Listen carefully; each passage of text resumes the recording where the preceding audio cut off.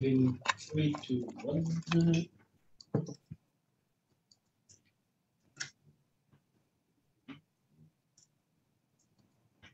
So, okay, hello everyone, and welcome for another Vision web seminar. So summer is finally upon us. So we have only 2 online talks left, and then we will leave the stage for the retinal circuit symposiums that will take place at the end of the month. And then we will finally take the month of August off and take some vacations. So we will be back on mid-September, so I can only encourage you to subscribe to this channel if you do not want to miss any future talk. As usual, I'd like to remind you that these online events are part of the worldwide Neuro initiative. So while you enjoy your vacation, maybe try to watch some of the podcasts. You will find all the relevant links in the description. Today we are very happy to receive Professor Timothy Brown from the University of Manchester. Based within the Centre for Biological Timing at the University of Manchester, Timothy established his own grouping in 2012 and has since focused on the control of circadian rhythm and the effects of visual signals on physiology and behavior. Timothy's ongoing research activities combine large-scale multi-electrode recording approaches alongside intersectional genetics tool for neural circuit mapping and whole animal physiological measurement. These activities have contributed to significant advances in our understanding of the sensory control of the circadian rhythm, such as the influences of daily changes in the color of daylight around dawn and dusk, as well as revealing an aesthetic aspect of more conventional vision, like the contribution of melanopsin photoreception and binocular processing in the visual thalamus. So those are all very interesting topics, but I think the best will still to hear about them directly from Tim. So hello, Timothy. Thank you for accepting the invitation. How are you doing today? Good. Thank you very much. So thank you so much for the invitation. It's a real pleasure to be able to talk to you today about some of our work. So I'll just bring my presentation up. It's all yours. Thank you. Yeah, so thanks for the introduction. So what I really wanted to talk to you today is about some of the work we've been doing over the past few years relating to processing of color signals in the mouse brain. And particularly, I want to talk about some of our recent stuff to do with color and conventional aspects of vision in mice. But first of all, because I think it helps to provide some sort of useful context for understanding why we've done what we've done, and also hopefully because it's interesting in its own right, I'm going to say a bit about the beyond in this title here, by which I mean subconscious aspects of how retinal output influences physiology and behavior. So in the introduction you just heard, obviously a major interest of mine for a long time has been the circadian system. And really that's how I became interested in vision and the visual system in mammals. So around about that time when I first got interested in this area, which is, I guess, 15 years ago now, maybe, this idea had emerged of kind of 2 parallel visual systems in the mammalian brain. So obviously what I might call here conventional visual systems, so output from the retina, going to the lateral geniculate nucleus and supporting thalamocortical visual processing, and also obviously associated accessory projections to superior colliculus, etc. But obviously, at the same around that time when I became interested in this, a really important discovery for us in the circadian field was the identification of these intrinsically photosensitive melanopsin-expressing retinal ganglion cells. And at that time, it seemed that this specialized class of retinal neuron specifically projected to parts of the brain involved in subconscious effects of light on physiology and behavior. So in particular, projections to the suprachiasmatic nucleus, which is the site of the central clock regulating circadian rhythms, projections to the pretectal olivary nucleus, which obviously controls the pupil, and also some projections to parts of the thalamus, the intergeniculate leaflet and ventral LGN, which are also involved in circadian and other processes. So because these brain regions that at the time seem to be the main targets of the IPRGCs are generally considered to be mediating these subconscious responses to ambient light intensity, but more sophisticated aspects of visual processing, the ability to distinguish form and motion, etc., weren't considered to be so relevant to these. This kind of gave rise to the idea of this non-image forming visual system, which involved the IPRGCs, and essentially that the IPRGCs are a specialized class of retinal ganglion cells that provide information about ambient light levels and regulate these subconscious responses. So that's kind of where I became interested in this area.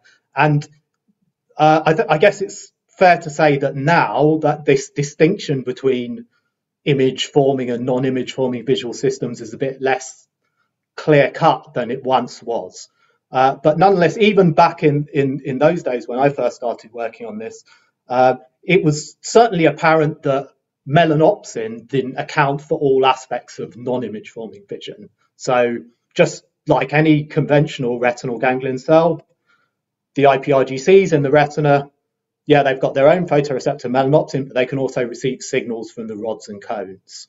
And so in the circadian field, there was a lot of interest in understanding what, why is this? How do signals from the rods, cones, and melanopsin combine to dictate the sensory properties of the circadian system? And obviously, this is important in practical terms because it's well established that kind of the daily patterns of light exposure that we tend to experience nowadays potentially disrupting our clock. So if we could understand the sensory control over circadian rhythms, then maybe we could devise lighting systems that were better for our overall health and well-being, etc. And obviously to do that, you need to know the sensory properties of the photoreceptive input. So we wanted to tackle that problem initially. And obviously doing that is actually kind of challenging. And one of the reasons why it's so hard is because if you look at the spectral sensitivity of the different opsins in the retina of a mammal, they overlap quite significantly, particularly in the nocturnal rodents that people were mainly using for studying the circadian system. So, for example, here you can see the spectral sensitivity of the opsins in mice. So, like most mammals, they've got two conopsins, an S conopsin and an M conopsin. And those are relatively well separated spectrally, but you can see that all of the other opsins, melanopsin, rods, M cones, they all overlap very strongly. And so for that reason, if you're using the sort of conventional approaches that people tended to use, so you're comparing sensitivity to monochromatic light of different wavelengths, makes it very difficult to separate what each of these different opsins is contributing to the response. And so obviously, one thing you can do if you're using mice is use transgenics. And so obviously a lot of our insights have come from studies where people have knocked out either opsins or aspects of the phototransduction cascade of rods or cones. And that's definitely produced some useful insights. But really what we wanted to be able to understand is how signals from these different opsins were interacting in the intact retina. And that's quite difficult to do if you're knocking things out. But fortunately, some time ago now, Jeremy Nathan's lab developed this really useful mouse model where they took the native M conopsin and replaced it with the human L conopsin. So I'll refer to these as red cone mice. Actually, by generating these mice, Nathan's and co were able to show some really interesting things about how color processing might work and evolve in animals. But for our purposes, they were just really useful because it gave us this really nice spectral separation between the M, or now L cones, and rods and melanopsin. And so what we could do then is by using multi-primary visual stimuli, so in this case we've got 3 LEDs with peaks in the UV, blue and orange part of the spectrum, by adjusting the relative intensity of those 3 different primaries, we're able to produce pairs of stimuli that differed in brightness for one or more opsins of our choice, but appeared of identical brightness to the other, what we would call silenced opsins. So this is the silent substitution approach that's been quite popular in human psychophysics. So we applied this to these red cone mice, and that allowed us to generate stimuli where we could selectively modulate, for example, just the L cones or just the S cones, or we could modulate them in unison, for example, increase brightness for both L and S cones simultaneously, or change brightness for the two opsins in antiphase to produce changes in color, all while keeping signals from melanopsin and rods silent. So this is really important then. It allowed us to get at this question of what cones might be contributing to the responses of the circadian system in mice initially. So to look at that, then we performed multi-electrode recordings from the SCN in mice, anesthetized mice this is. So we for these experiments, we tend to use these Buzaki style silicon probes. So we have 4 shanks, each with 8 closely spaced recording sites that we can insert into the SCN, and then based on the kind of signature electrophysiological waveform we see on adjacent recording sites, that allows us to isolate individual neurons with pretty good reliability. So in conjunction with those stimuli I just showed you, which allowed us to modulate the activity of specific cone classes, and we could also do it for melanopsin. It wasn't shown on the slide, but obviously we could also look at what happens if we modulate melanopsin signals to these cells. So we could get at that question of how the different sources of photoreceptive input were combining to dictate the response of SCN neurons. And obviously, at the time, our understanding was that essentially all of the retinal input to the SCN was coming from the IPRGCs. And sure enough, we found that all of those cells pretty much showed evidence of melanopsin-based responses. But what about cone-based responses? So certainly most, if not all of them, responded to our cone isolating stimuli, but we found different types of responses. So quite a lot of cells responded, as you can see in this example at the bottom. So they would show excitatory responses to steps in brightness selectively targeting either the L or the S cone opsin, and those signals combined. So if you stimulated both opsin types in unison, you got a bigger response. If you stimulated them antiphase, you got a slightly smaller response. But more interestingly, we also found other cells that behaved like this. So they showed this kind of classic opponent behavior, for example, showing an inhibitory response to selective stimulation of the L opsin and excitatory responses to selective stimulation of the S opsin, or in some cases vice versa.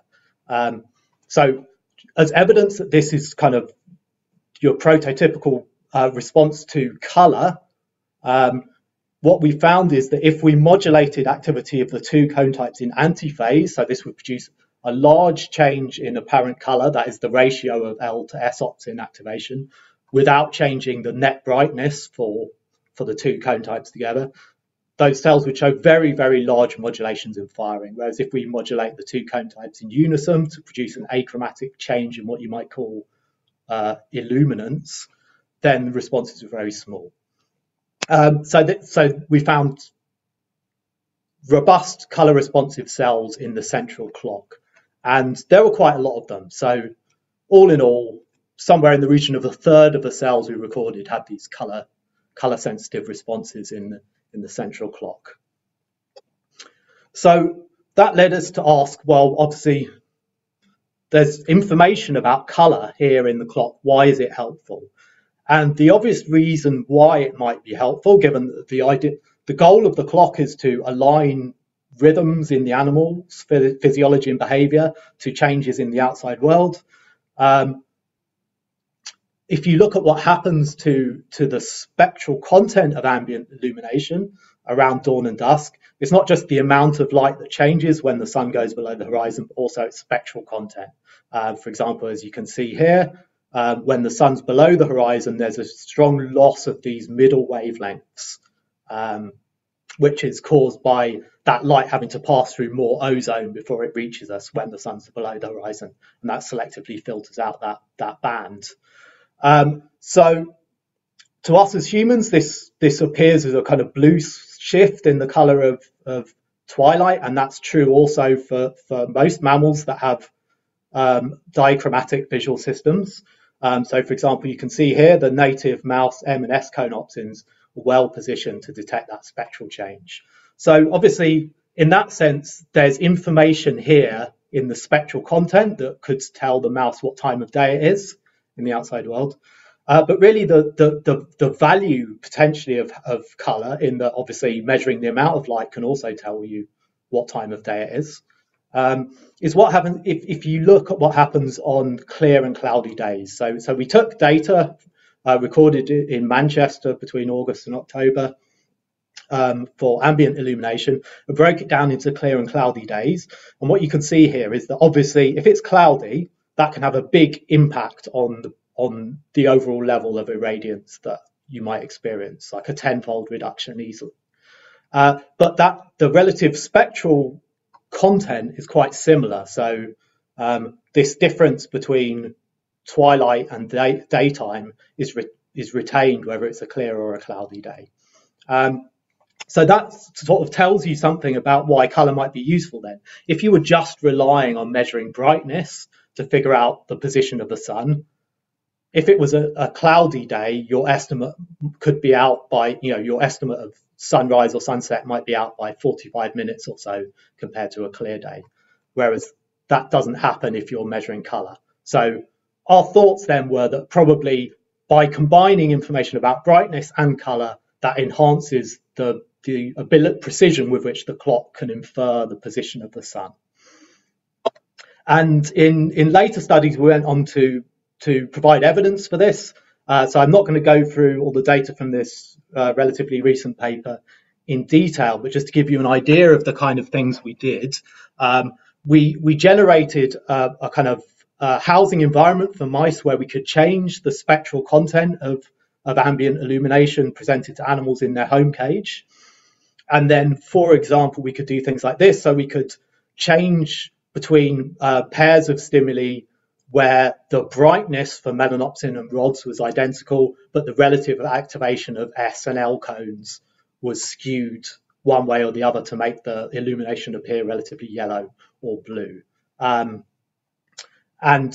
what we found was that bluer colors evoked weaker responses, weaker circadian responses in the mice.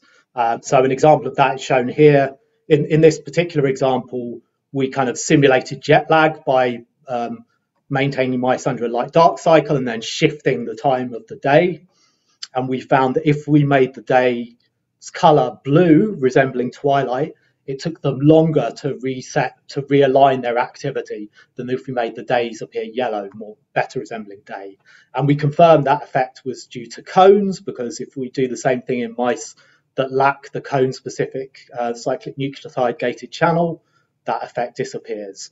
And in this study, we were also able to actually recreate naturalistic daily patterns of luminance, including or lacking clouds and including or lacking color. And using those kind of approaches, we're able to actually provide some strong evidence in support of the hypothesis I just outlined, that essentially what's happening here is that by combining signals about color and brightness, it helps to buffer the clock against this kind of effect of stochastic variations in brightness due to clouds, which render light intensity and ambiguous time of day.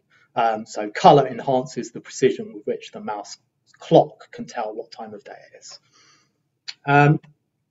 So given that data showing this regulation of the circadian system, which is obviously entirely dependent on signals from iPRGCs, has a major contribution of color, we were interested in determining whether color signals might also be important for other iPRGC driven responses in mice. And obviously the kind of prototypical response that a lot of people have studied is control of the pupil. So pupil responses are known to be dependent on iPRGC inputs. So for example, in this nice study from Gula et al. In Nature 2008, where they lesioned the iPRGCs genetically, they found major deficits in light-dependent pupil constriction. And I guess more to the point, there's a number of studies now, here's one very nice example from Manuel Spitzchan, have shown that pupil responses in humans involve an S-cone opponent effect. So there's a color influence on human pupil responses. So we're interested to determine, is that true also in mice? So as a starting point to look at that, we performed electrophysiological recordings similar to what I've just told you, but now rather than recording from the SCN, we're recording from the livery pretectal nucleus, which is obviously the main central relay regulating pupil responses. Now, for these studies, obviously, we know that IPRGC projections to the pretectum are important for regulating the pupil. However, unlike the SCN, where all of the retinal input is coming from IPRGCs, as you can see here in the top panel, IPRGC inputs labeled in green and conventional RGC inputs labeled in magenta. In the pretectum, there's a lot more input from non-IPRGCs as well. So this is a study from Bayer et al. 2020. So in that sense, really what we wanted to do when we were recording from the pretectum is find a way of specifically identifying those neurons that were getting input from IPRGCs rather than conventional RGCs. And so to do that, we designed a pair of stimuli that had identical brightness for the S and L cones in these red cone animals, but differed very greatly in their ability to activate melanopsin and rods, so somewhere in the region of a 500-fold difference in brightness. So we really wanted to produce the biggest difference we could with these stimuli, because as some of you will probably be aware, our understanding now of the IPRGCs is there's lots of different types, some of which don't have very much melanopsin. So we really wanted to give ourselves the best chances of possible of being able to distinguish cells that even had small amounts of IPRGC input. That being said, then the challenge with the approach we've used here is, because we're also presenting stimuli with a big difference in brightness for rods, if we see kind of differences in response to these two stimuli, how do we know whether they're coming from melanopsin or rods? And so the approach we took was to present these as discrete light steps from darkness, the idea being that provided they're sufficiently bright, even the melanopsin low stimulus should drive transient rod saturation. And basically that approach works, so evidence of that. Here you can see a bunch of the neurons from the pretectum that we recorded that we designated as melanopsin responsive, and you can see something kind of very consistent in their response. So this is the same population of neurons tested across 3 different log space light intensities. And essentially what you can see is the initial component of their response to the light step is pretty similar for the melanopsin low and the melanopsin high, but then a difference in the response appears over later components of the stimuli. And this, of course, matches our understanding of how melanopsin works in quite a sluggish manner. So it takes 500 milliseconds or so for the responses really to become apparent. And so we have a sort of nice intrinsic control here where we can look for cells where the initial part of the response doesn't differ significantly, but the later components do. And just evidence that what we're seeing here really is a melanopsin effect and not a rod effect.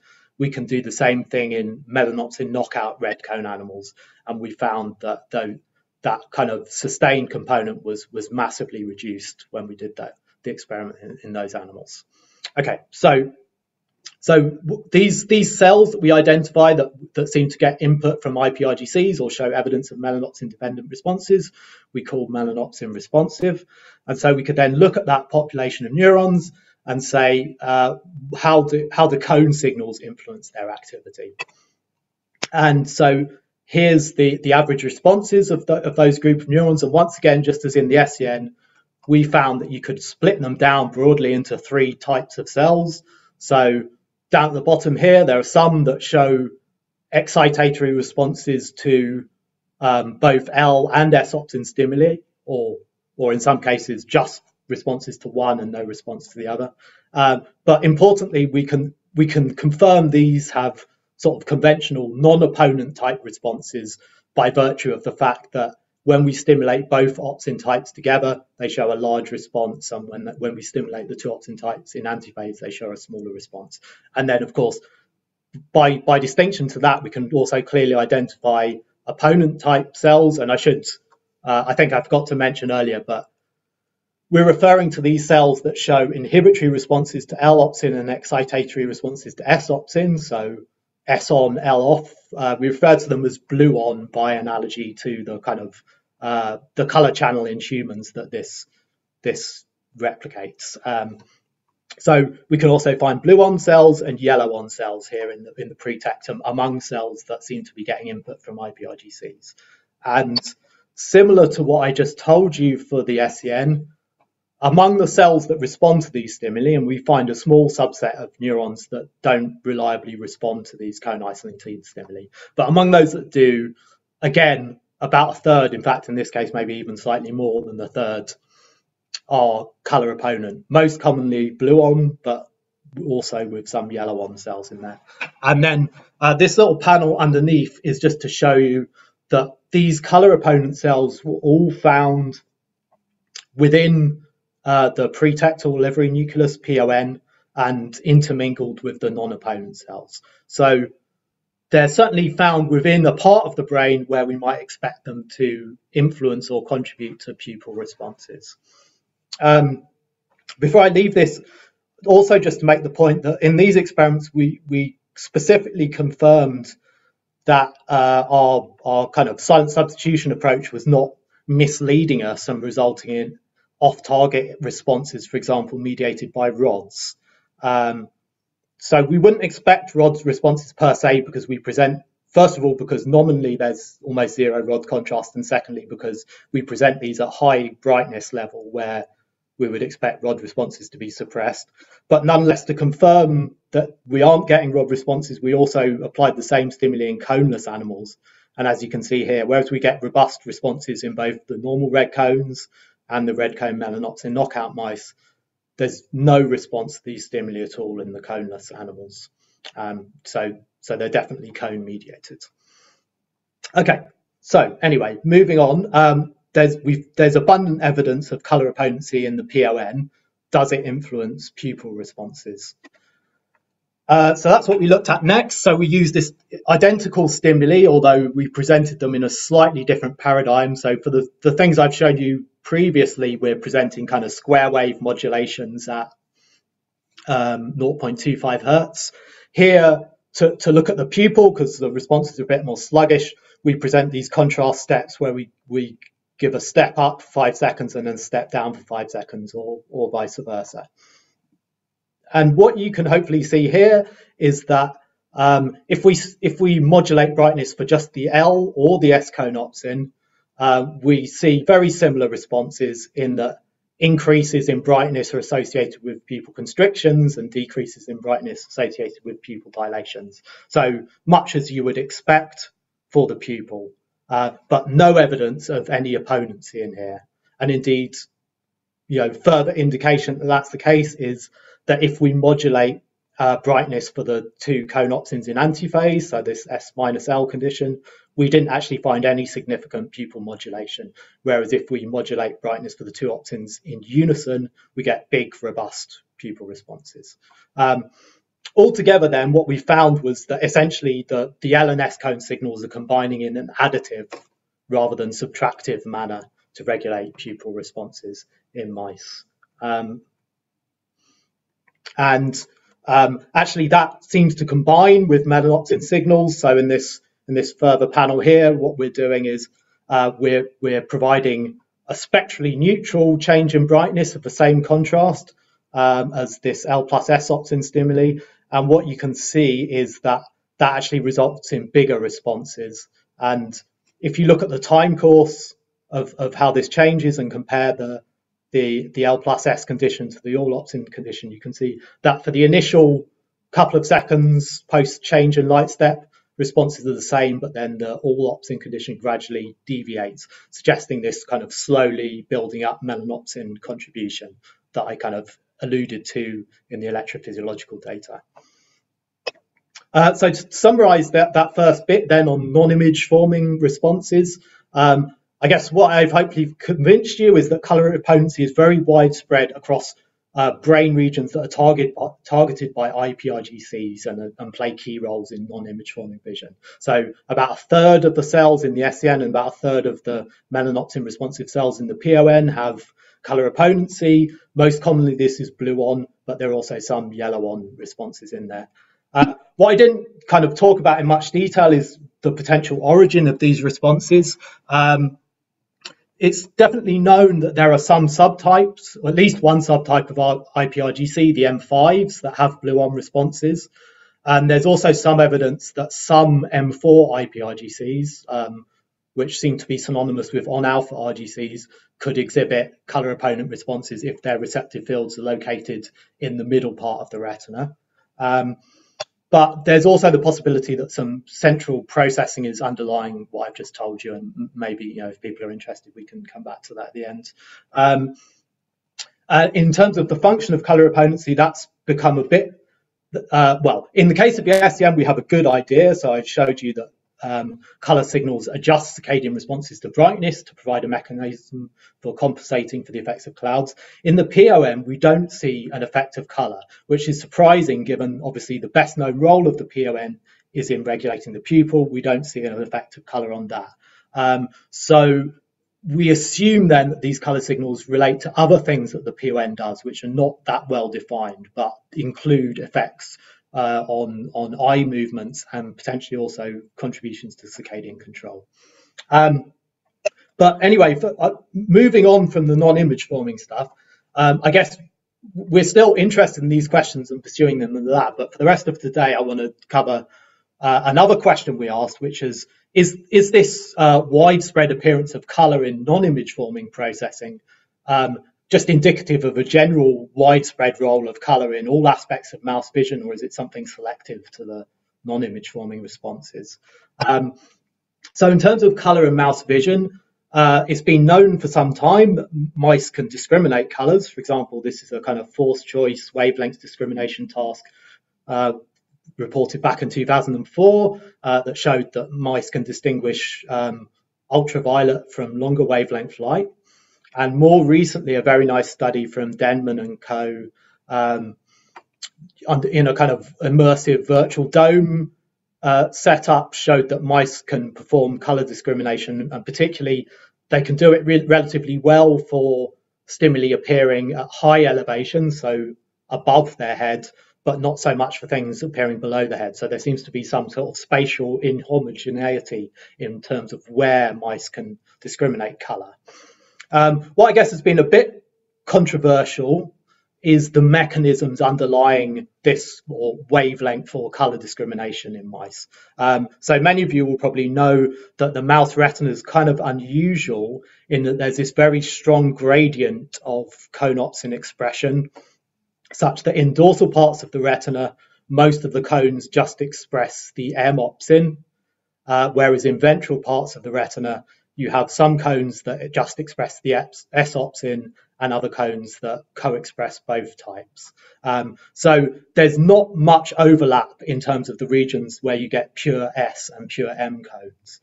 And so that's sort of thought to be a limitation on mouse colour vision, although it's worth saying that plenty of studies have found evidence for spectral opponency at the level of the retina. I briefly mentioned a couple of them.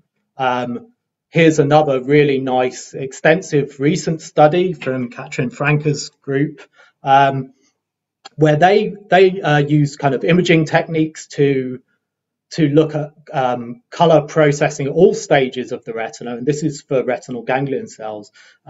They found lots of cells that showed evidence of opponency to full field violet and green spectral modulations, particularly in the ventral parts of the retina, so these redder colors here. So in particular, what they did was they found that for stimuli presented just over the cell's receptive field and adjacent regions, they didn't find many cells that were opponent for that, but they have a chromatic bias between center and surround. So, for example, in this neuron, you can see center stimuli, it's violet biased, and surround stimuli, it's green biased, which gives rise to this kind of full field opponent type response. And that's also been common of other studies that have looked at opponency in the retina. It seems to involve generally surround mechanisms. So, for example, here's another nice study which looked at a specific RGC type, the JRGCs, and they found that in central and ventral parts of the retina, many of these have UV off centers and green on surrounds. And of course, because there seems to be a lot of this opponency in ventral parts of the retina where there are very few pure M cones, it's I guess an idea has emerged that maybe rods are playing a particularly important role in color discrimination in mice. So that's really, we wanted to look at the extent to which cones might also be playing a major role in driving color responses in the mouse visual system. And to get at that, we used the same kind of stimuli I've just described, but now we're recording in the mouse LGN. So just to remind you, the DLGN, which is where we mainly targeted with these recordings, is the main thalamocortical relay, but we also did some recordings from the IGL and ventral LGN parts, which are involved in the circadian system. So we applied our stimuli, and in keeping with everything I've told you so far, we found quite a diversity of different types of responses. These are just 4 example neurons. But basically what we found was you can find plenty of neurons that aren't opponent. So they either respond to just S or just L, or sometimes a combination of both.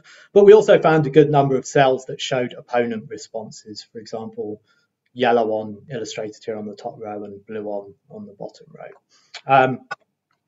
So here's data from a whole bunch of neurons we recorded in that kind of approach. So in particular, we found over 400 that responded to our cone isolating stimuli, and you could see based on the response to L and S only stimuli and L plus S versus L minus S, we were able to cluster these into yellow on, blue on, and non-opponent on and off types.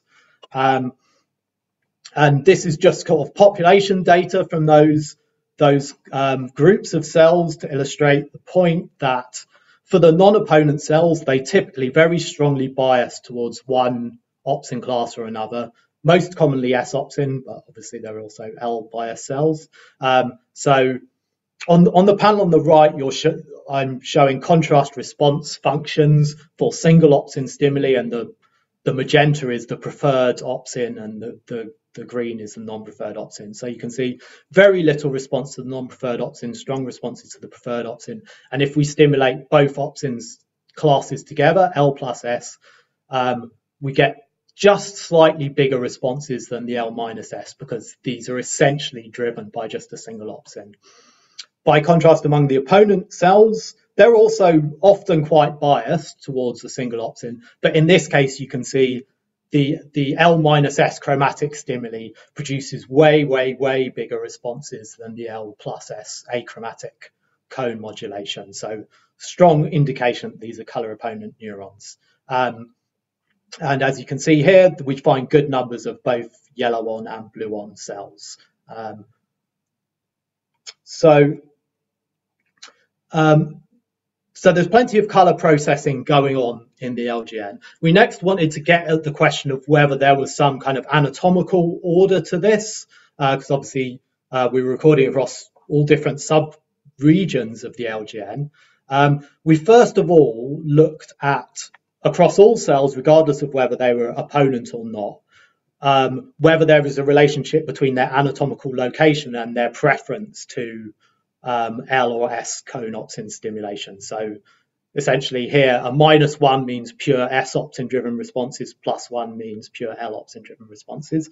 And what you can see is that actually there's a strong segregation here. So in the DLGN, dorsal regions are very S opsin biased, whereas medial and ventral regions are more kind of equal L and S.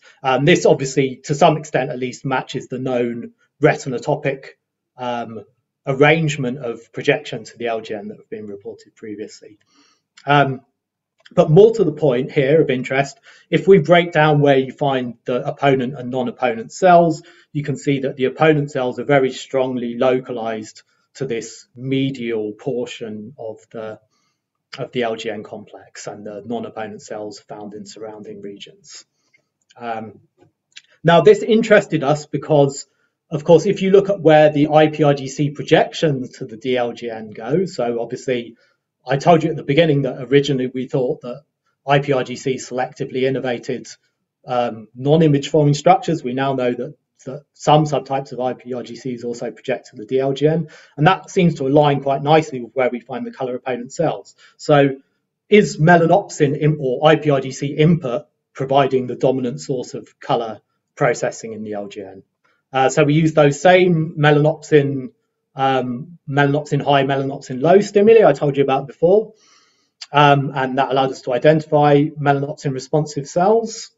But actually, we didn't find any real difference. So essentially, among cells that responded to our stimuli, in both cases, about a third of the neurons are color opponent. The big difference between the MR and the non-melanopsin responsive cells is that in the latter, many more of them just didn't respond to our cone isolating stimuli, probably because they're more tuned to other things like spatial properties, etc.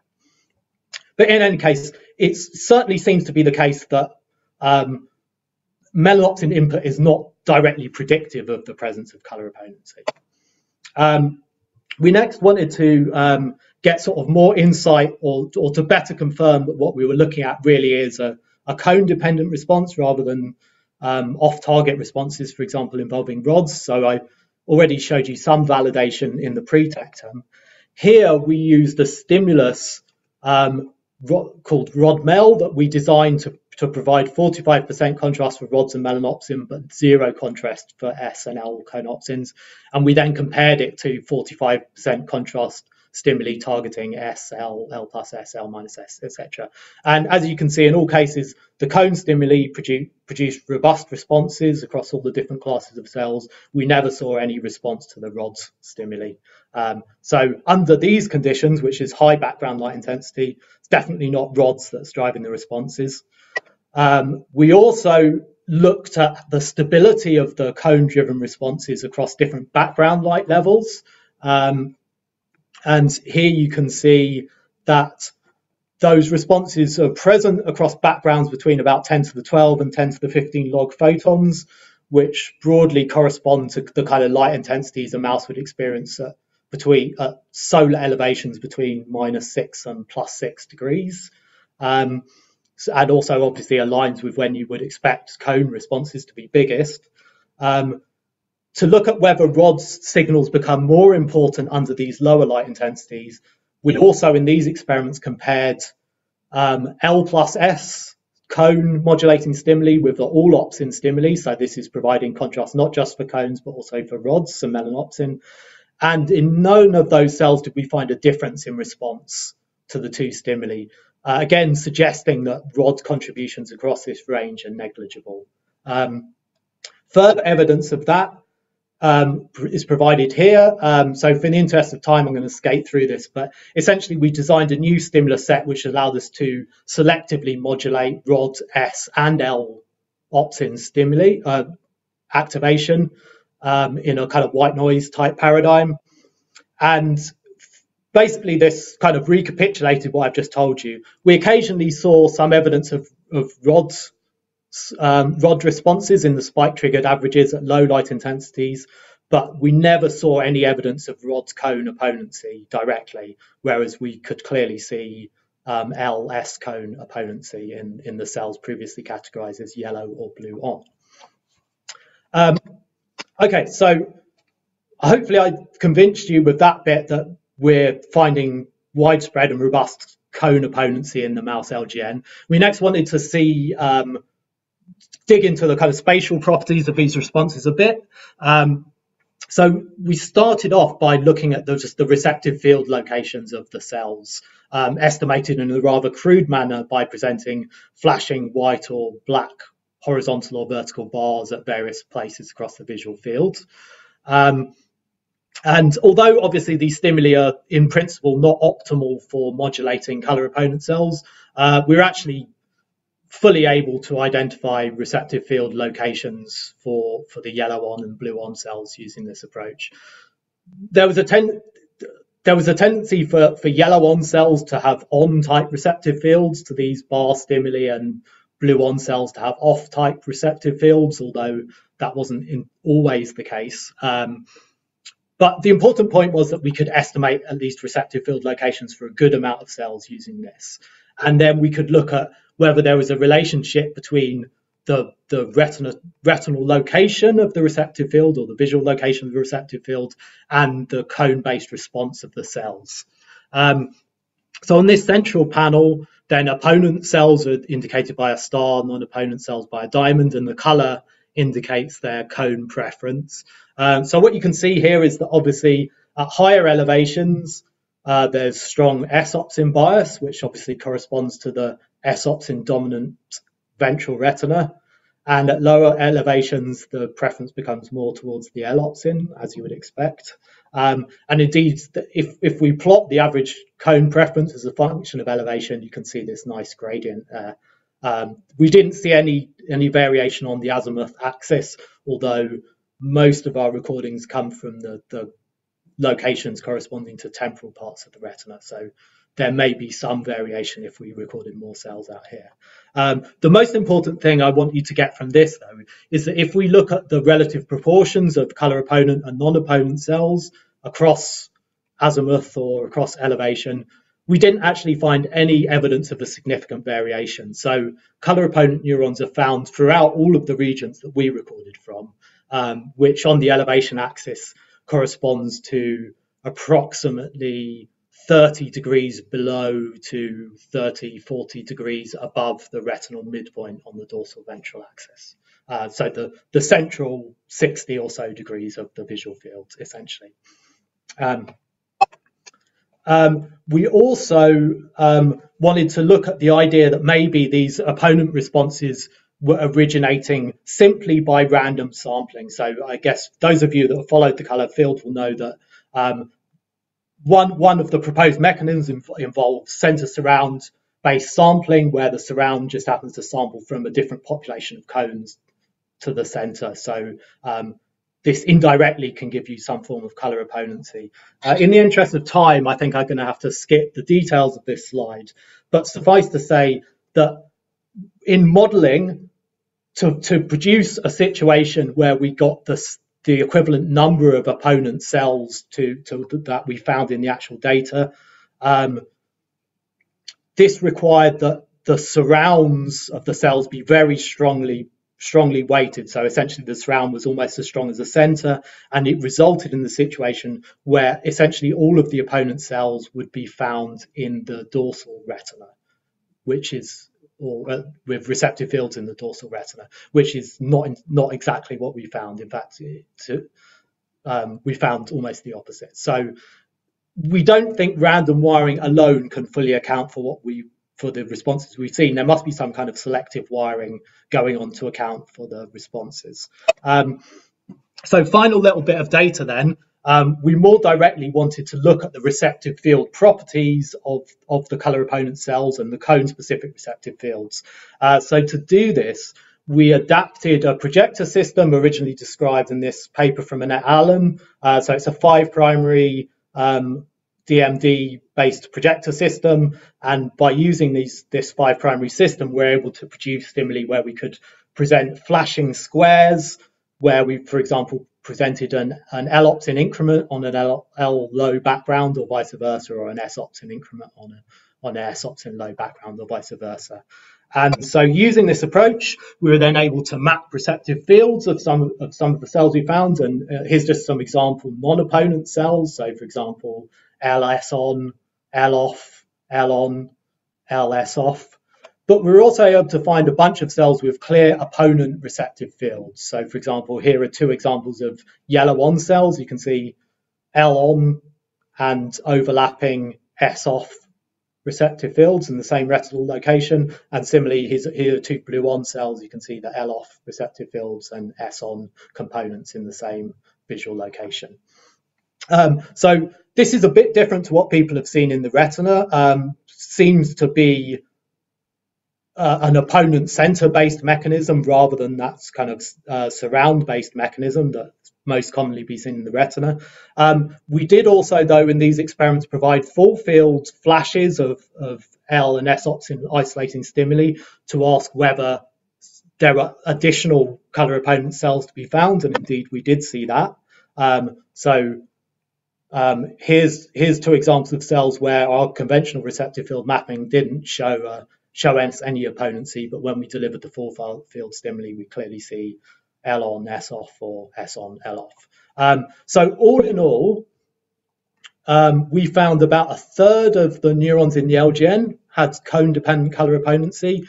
Among that, there was a pretty much equal mixture of yellow and blue on responses, but also there was an almost equal mixture of cells that had this kind of opponency for small, discrete, spatially localized stimuli versus cells that only showed opponency to full field stimulation. So given that a lot of what we see here in the LGN is a bit different to what people have been reporting in the retina, where people have rarely seen strong center-based opponency, it's interesting to speculate that maybe there are sort of central mechanisms at play giving rise to this very widespread opponency in the LGN. But nonetheless, what we can say for certain is that color opponent cells are strongly enriched within the LGN, particularly in the medial portion. Their receptive fields span at least the central plus or minus 30 degrees of retina. And collectively, this is providing a kind of diverse capacity for color discrimination across the central and upper visual field that operates across twilight to daylight light intensities. And that uses cones. So I think I should end there. I'll just acknowledge the people that did the work. So Josh Mooland, current postdoc in the lab, Ed Hayter, a PhD student, Abby, a PhD student, and Lauren, a previous postdoc, all did aspects of what I've spoken about. Thanks. Well, thank you, Timothy. That was a very interesting talk. So thanks a lot for that. I'd like to remind our audience that if they have a question, they can ask it directly to the chat, or they can join us directly in a room through the link I just shared on the chat. So we're waiting for your questions. I have a couple already. So I have one from Tom Baden. Yeah. Is there a light intensity dependence difference between the L and S cone responses in LGN neurons? Okay, that's a great question. So it depends on because obviously everything we've done is modulations with respect to a background,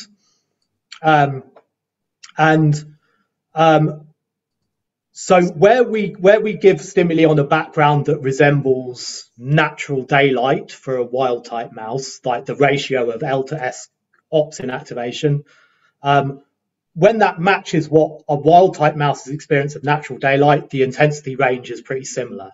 Now, one of the things I presented, I had to go through it slightly quickly because I realized I was running out of time. Apologies for that. For the white noise stimulus paradigm we tested, in order to make that work so we could present rod selective contrast as well as cone selective contrast, we had to adjust the spectral composition of the background and make it much more skewed in favor of the L-opsin. And then we saw this shift where there were some intensities where we could see an L-driven response, but not an S-driven response. So in simple terms, I don't think there is a major difference in the intensity range they operate at, but you sort of have to bear in mind the background spectral composition. If you're looking at just responses to modulations on the background, it depends what background you're starting from. Fair enough. Thank you. I have a question from Christian Peller. Yeah. A question. He says, great talk, thank you. What is your idea of selective circuitry, in particular for opponent signals coming from ventral as dominated retina? So in terms of selective circuitry, I think all that's really required is I think S-cone specific pathways, S-cone bipolar cells are probably enough, and a surround component can come from the mixed M plus S cone population, because because of the way opponency works as a subtractive mechanism. As long as there's a difference in where like you have one pure, like a pure S center, then the greater M bias of the surround would be enough to give you a surround type opponency.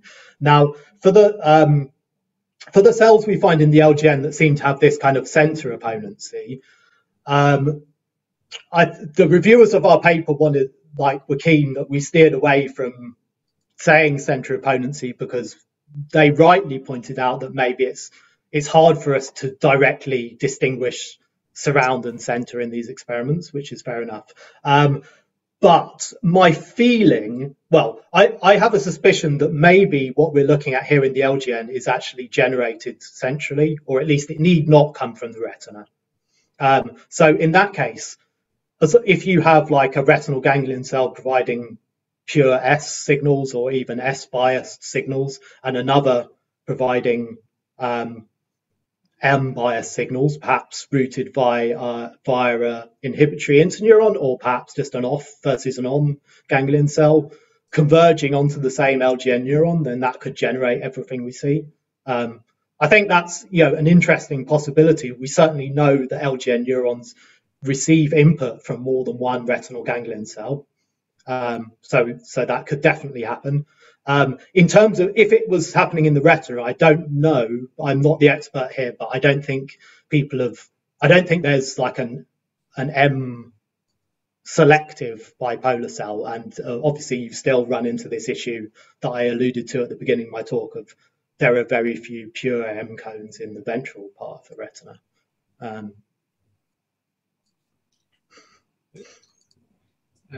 Following up, sorry, I lost it. It's somewhere. I have another question from Tom Baden. I mean, you kind of cover it already. It's regarding the opponent receptive fields that you showed earlier in LGN. Yeah. Are the green receptive fields bigger than UVs? I think he's referring to the third picture you showed when you had a big green. Yeah. No. So for all the cells where I didn't put this in my presentation, apologies. For all the cells where we had receptive fields for both S and L, we didn't find, there was no significant difference in receptive field size between the L component and the S component. I didn't actually specifically look across, I didn't specifically look generally, but obviously I can do quite easily. But I think it was just a random example. So obviously, in terms of receptive field sizes, you see a range in the LGN. Because of the nature of the stimuli we were delivering, I think we may have been slightly biased towards detecting cells with the smaller rather than larger receptive fields, but I think most of the ones I showed you had approximately 6-degree diameter receptive fields, and certainly you can find cells in the LGN with like 20-degree receptive fields in some cases.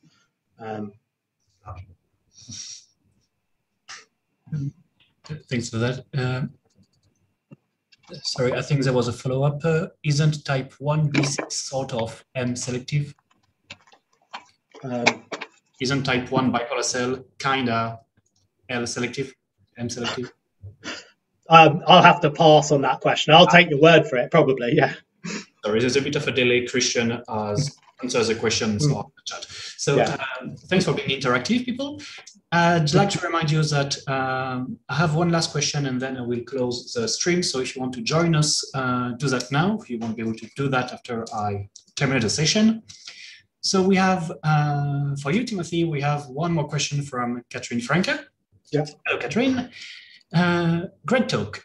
Can you elaborate on differences in color opponency for different stimuli, but for the same neurons? For example, full field flashes versus full field flicker and special RF mapping. Okay, so for the full field stimuli, all of the neurons we tested with our kind of like our standard square wave modulation and the white noise approach. And we found a very close correspondence in terms of opponency found under those different conditions. In terms of the receptive field mapping and full field stimuli, we did find there were some cells, actually, some of them cells where I showed you the center opponency or apparent center opponency, particularly the S-on cells, cells that had an S-on center and apparently an L-off surround, or sorry, an L-off center, often didn't respond to full field stimuli, suggesting they have quite strong surround suppression. So they might even be double opponent. I don't know. It's quite hard for us in the LGN to see evidence. We don't tend to see strong surrounds in the LGN. So, but they responded. Yeah, they responded under the spatial stimuli, not under the full field. So, hopefully that answers your question, sort of. Well, I guess I can only invite Catherine to join us later on so we can elaborate on this. Thanks again, Timothy. That was very interesting. Very nice for you to bring up.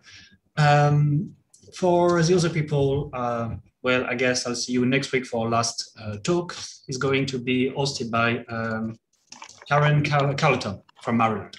So thank you all. See you next week.